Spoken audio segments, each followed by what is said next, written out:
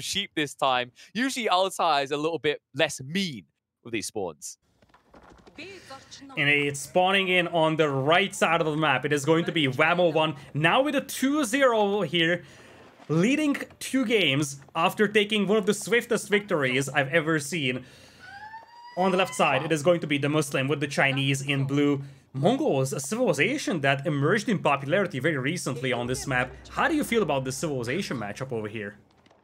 I think it is a little bit RNG based, but the cool thing is actually with the recent tweaks towards spawns, it became less RNG. So the issue you used to have as the Mongols is that you were flipping a coin on whether your gold and stone were close enough to your wood line. Well, one cool thing that Mongol players started to realize is the map gods, by adding in all these little cluster trees, they started to push the gold veins and the stone away from the center. Look around Wham's base right now.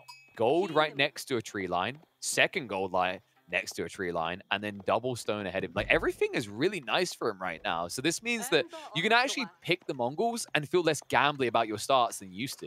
And there you go, like right next to him, Uvu, and then just around the corner, a gold vein afterwards. Whereas you remember the early days, right?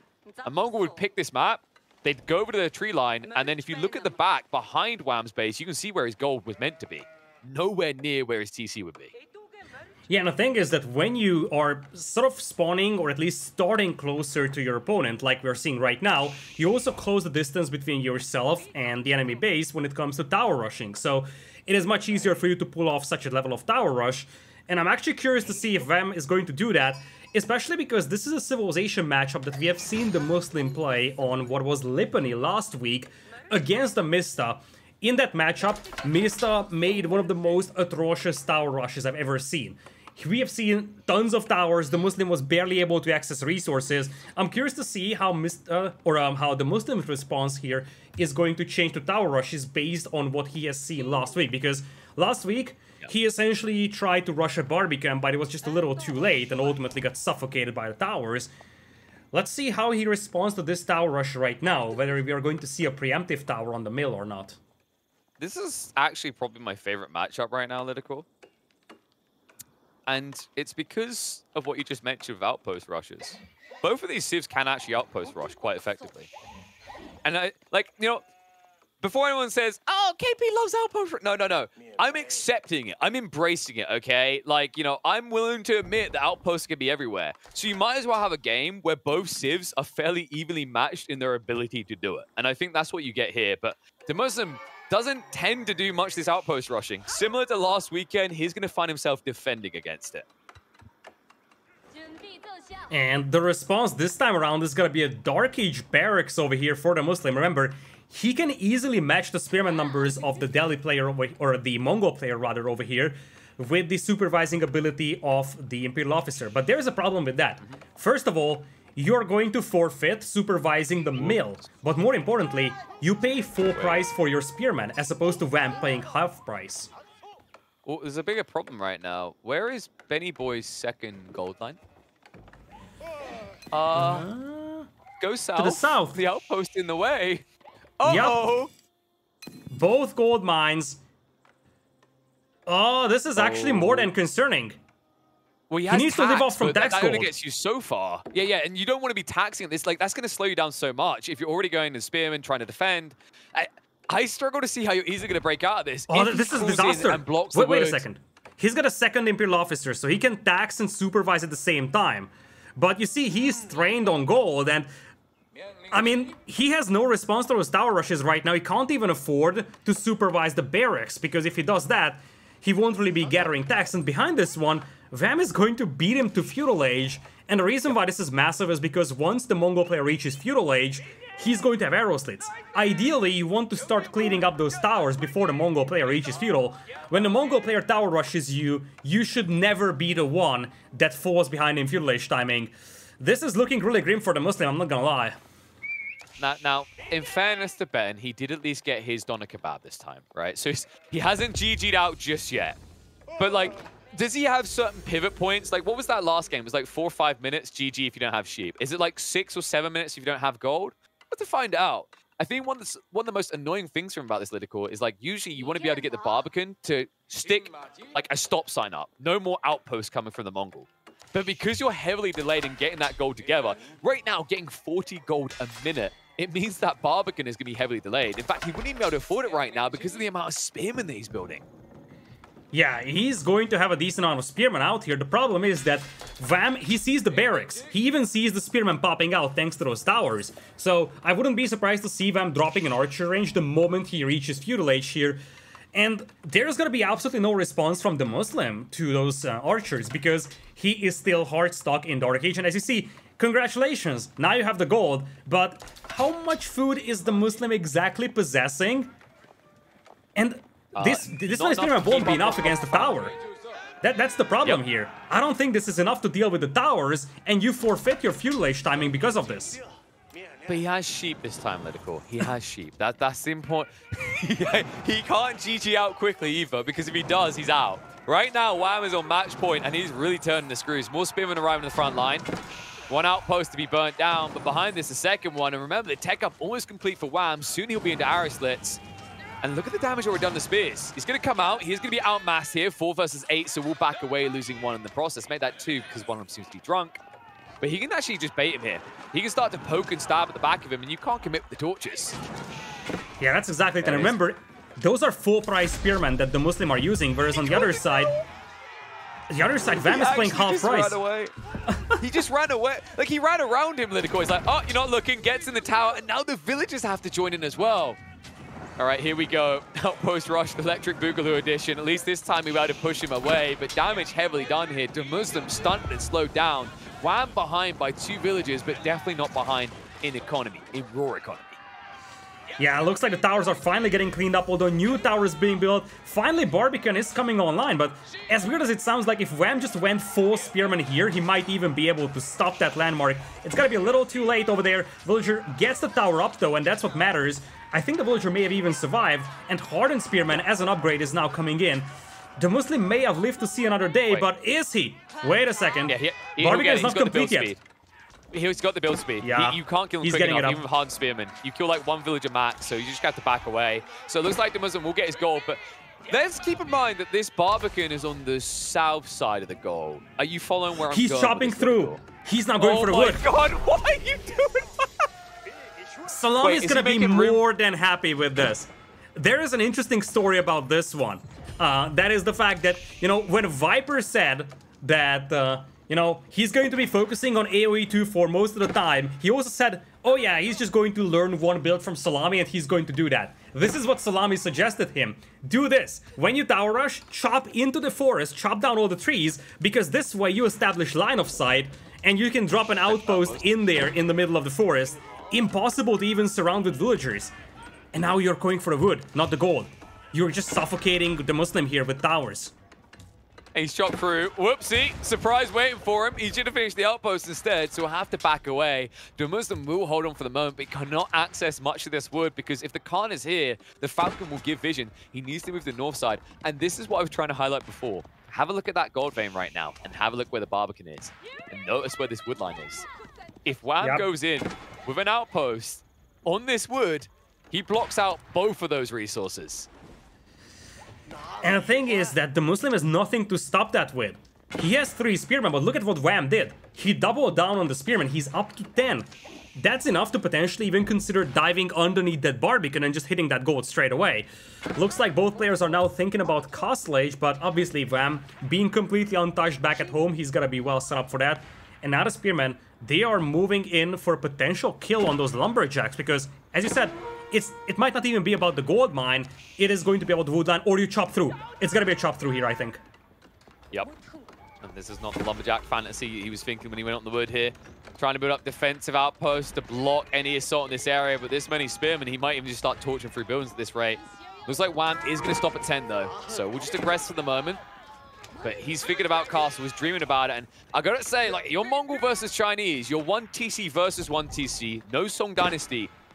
Castle on Castle, I'd give a clear advantage over to the Mongols. And how about Song Dynasty versus Castle? Because that's what we are having right now. Ooh. Song Dynasty coming in here with that Imperial Academy being dropped by DeMusliM. Wham is going straight to Castle, and you get the feeling that Mongols Castle feels a little bit more valuable than Song Dynasty in this game right now. Absolutely, because then you get Lancers, then you begin the dive in, and what does Song Dynasty get you? Well, the Spearmen, they don't exist anymore. You can already build them anyway. The only new unit you get access to is Jugenu. Jugenu, they're not exactly very effective against heavily armored units, unless your goal is to have them roleplay as hedgehogs, because with the amount of arrows it will take to kill anything heavily armored, they will indeed look like a little Sonic.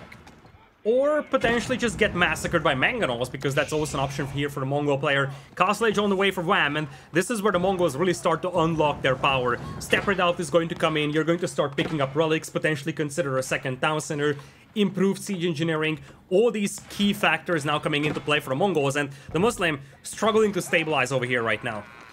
Alright, they stopped that extra outpost going down with the loudest death cry I've ever heard from a Mongol villager.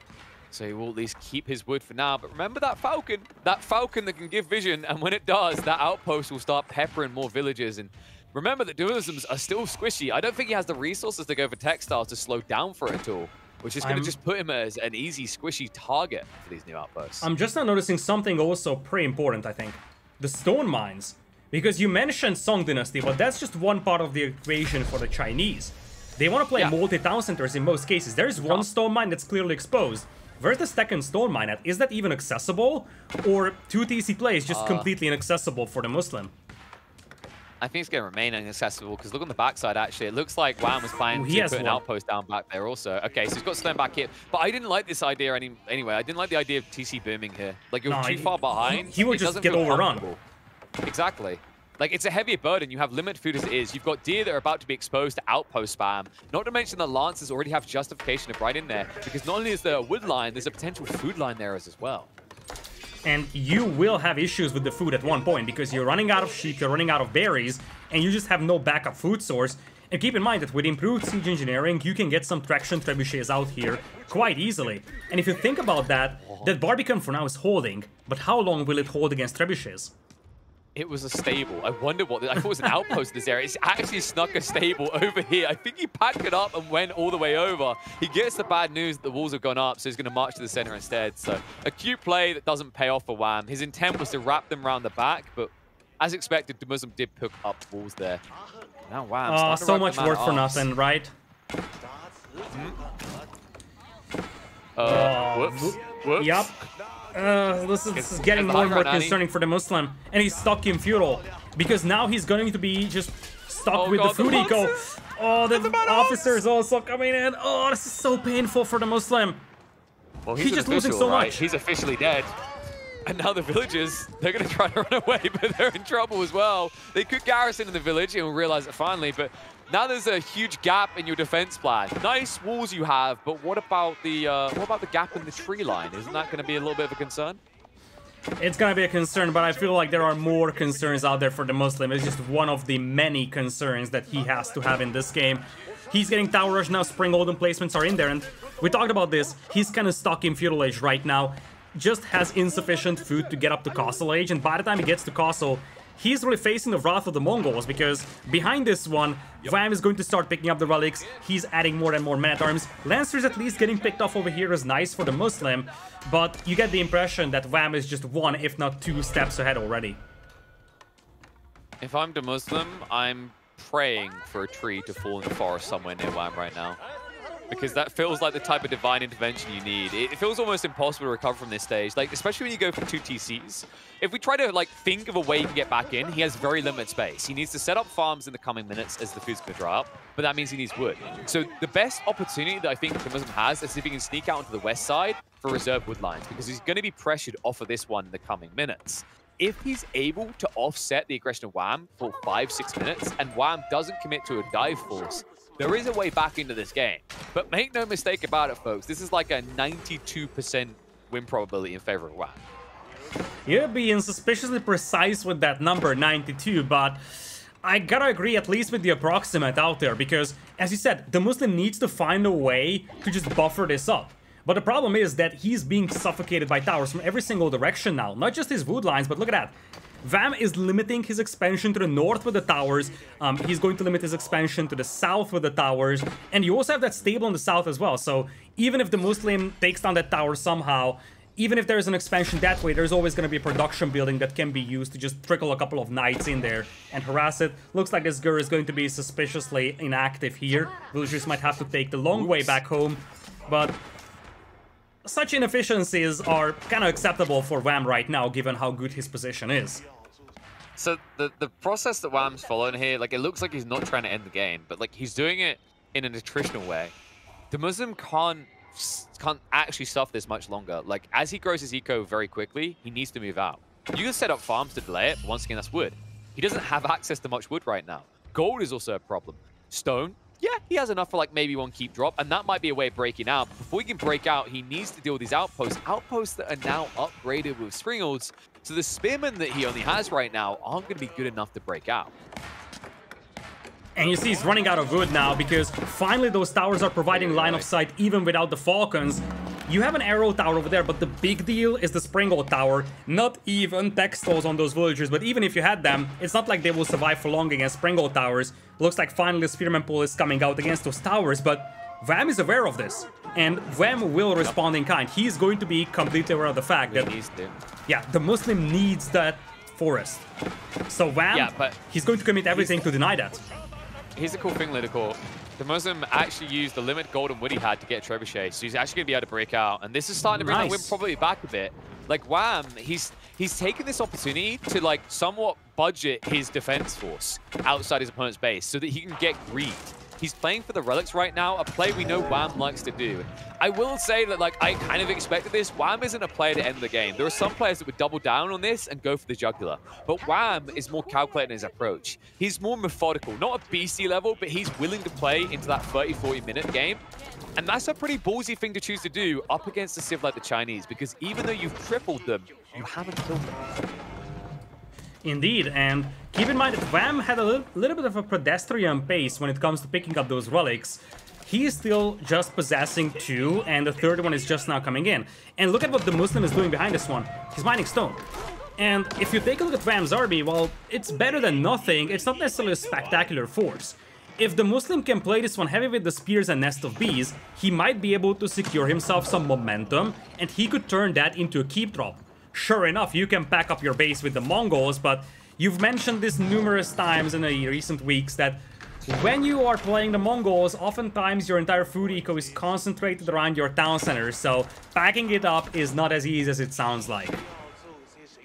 Yeah, even if you get the sheep to follow you, unless your Khan's alive, which, judging by most Mongols so far this weekend, is never alive, you're not going to be able to move them way quick. But Wham, not looking to allow it to come to that. Although he gives over some ground, look what he's been prepping. He was stacking up the crossbows and now the siege as well. He's coming for DeMusliM. And DeMusliM, while he has got some siege, he has limited golden wood. And look what siege he's built. No Springles, only nest bees. So he could lose them very quickly because Wham is prepping the anti-siege alongside the anti-building siege force. Indeed, and once Traction Trebuchets come into play, you can start shelling that Barbican, and keep in mind that DeMusliM needs that Barbican to protect the gold mine. Once again, the focus could shift away from wood control to gold control. Essentially how the game started here. And Wham is playing a really good resource denial game over here. He always finds a way to deny a key resource from the opponent. Oh, it could be taken down. It's gonna fall! It's gonna fall! Oh my god, it's so close! Now crossbows move in though, he has to cancel and move away. Heavy loss of stone in the process, but at least he gets some of it back. Some of it, but not quite enough. He lost just enough stone to prevent him from dropping another keep, and that's a tremendous amount of momentum lost. And that was the last of it as well, Lidakor. That was his reserve stone. He has to play on the offensive. The 1/4 of his Barbican is his next option. The only other way he can now get the stone required for this is if he purchases it, which is why he's hard on the gold. But think about that. That Barbican is slowly going down, and your gold will soon disappear as well. DeMusliM, he's struggling for resources big time in this one. And look at that. Wham is just stripping the map barren of resources. He knows very well that DeMusliM needs every single bit of resource he can grab, so Wham is just going to yoink those gold mines away while he still can. And it fuels what he's doing here. He's stacking up the siege. I'll give credit to DeMusliM. I actually love this play in the Siege Workshop. A lot of players wouldn't do this on limited wood, but he realizes the need for Springles. The problem is he's still outmassed. He has a fixed production time of these Springles. Mongols, as long as they've got plenty of infantry, can stack up as many as they can afford, which is why Wham still has a Springle advantage and is now pushing it to the limit. As he dives in, Villagers committed to the repair, plenty of them being sacrificed in the process, and Springle's getting ready to target out the Nest of Bees. One goes down. Spread shot coming out, but barely any damage done here. A nice move back. Wham being inefficient. Willing to sacrifice a few crossbows, but not willing to give away those Springles as they rotate in once again. Now targeting out. Second Nest of Bees down. Crossbows stand their ground. Spearman not able to hold. Frontline about to bolt. And the trades always going the way of Wham. DeMusliM in serious trouble now. It's quality over quantity over here. DeMusliM, he has the better Springles with the clock tower on them, but it's the numbers game that Wham is playing. 55 army against just 19. That Barbican is still standing strong, but behind that, there is just a non-existent army for DeMusliM. 3 Spearmen, 1 Trebuchet, and 4 clock tower Springles separate him from defeat, and he is now facing 30+ crossbowmen. More and more Springles appearing on the battlefield as well for Wham, and DeMusliM is running out of resources. Look at that gold mine. It's gone. The forest is gone. No more resources accessible for DeMusliM in the next 1 or 2 minutes, unless he breaks out of his base, but that seems almost impossible with the army that he's facing right now. Yeah, no way to go to the south side, no way to move to the north side, not much to do up there. Instead, plenty more villagers dying as he tries to get the stone. DeMusliM, he didn't even get enough. That was his clutch play. That was his opportunity, the only opportunity. And despite all the investment in Springles, look at the count. He's still behind. Wham looking to keep up the pressure, and now DeMusliM playing with fire. And a lot of fire coming his way. Range fire, bolts, Springled shots, even rocks falling from the sky that could obliterate the villager lead that he's worked so hard to build up. Indeed, he has that villager lead, but that's the only thing that he really has on the battlefield. Minimal army out there to protect those villagers, with towers are coming up, but Wham is diving. Wham knows really well that DeMusliM needs that gold mine. He sees that every single villager that DeMusliM has essentially is working on that gold mine, and Wham is going to dive. Yep, he's just going to commit now. He can kill so many off here. Springle trade's going out. Will favor DeMusliM as he has the clock towers here, but several more villagers going down as he backs away. But look at the bigger issue for DeMusliM. It's not even gold. It's wood. He wasn't extracting on the tree line tool, which means that he's falling behind in the production. He's not able to field a bigger military force because Spearman and Nest of Bees both require wood. So does the repair of the Barbican over here, which is still being trapped down, and it's now on fire.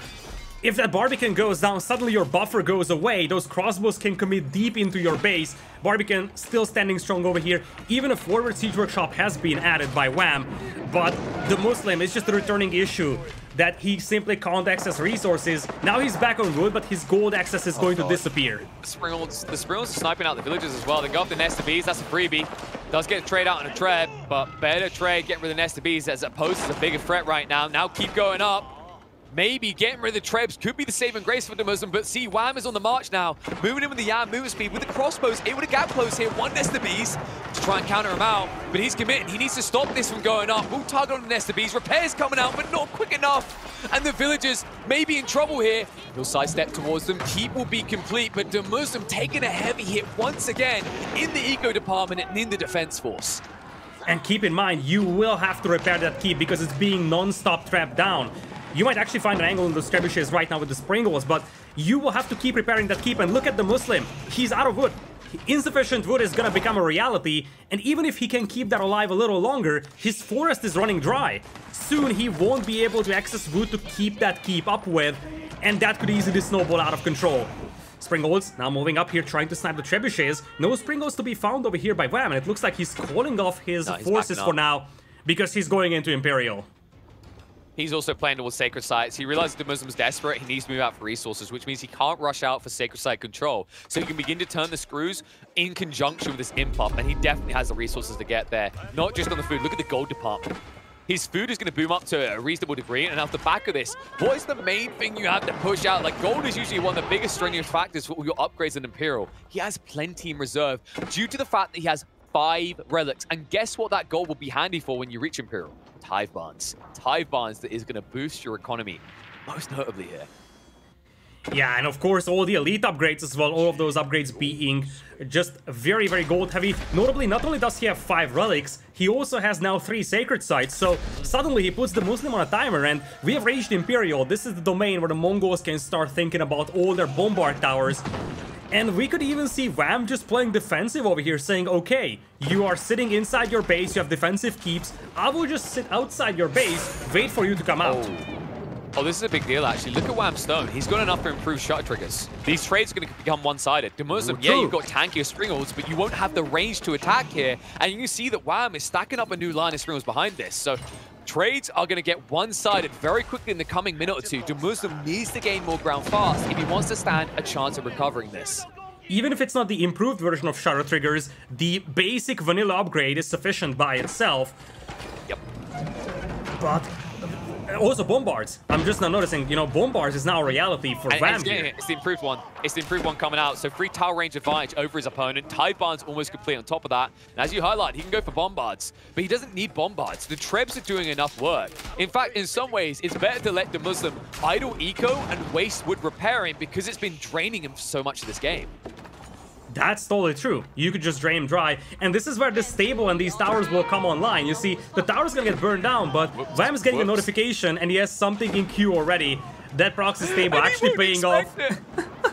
He's queued up now. Lances are revealed to DeMusliM. What do you do now? He's going for the walls. He didn't notice. Uh-oh. Why would you ever notice? Like, just think about it. Like, what's your incentive? Yeah, like, what's your incentive to check a random stealth forest on the left flank for a random forward stable? He's actually walling himself off to the south with stone walls, never expecting that stable to be behind him. The villager even snuck in as well. This is about to turn into one of those horror movies where people hide out in a lodge, they barricade themselves in, they wall up every entry, and then all of a sudden they turn the lights on, and behind them, there he is, Jason with the chainsaw. And he might not even notice the villagers being slain because you would never look there. Looks like he now notices it drops a keep. But still, many villagers will be slain, and while he's looking there, he's getting pushed back in the middle. Now with the Imperial Age Springolds as well on the battlefield for Wham. I feel like Wham is getting ready for the final blow. No! This extension is going to be grim. He needs gold. All the stone down here is great. So at least he can refund the keep, but the north side is the problem because look, these outposts, I believe they did have springles. They were shooting one down. One of them is having springles. The other two is completely unarmed. At least he'll go after the correct one first of all. But Wham now knows about this. He can actually send a few lancers or horsemen up there as he builds them out. But right now, Wham is just looking to go in because DeMusliM is looking to reach up. Crossbows. Be careful, the nest of bees damage coming out. That's ugly. This is a decent amount of them though. Imperial Age coming in though. This could be the perfect timing for Wham.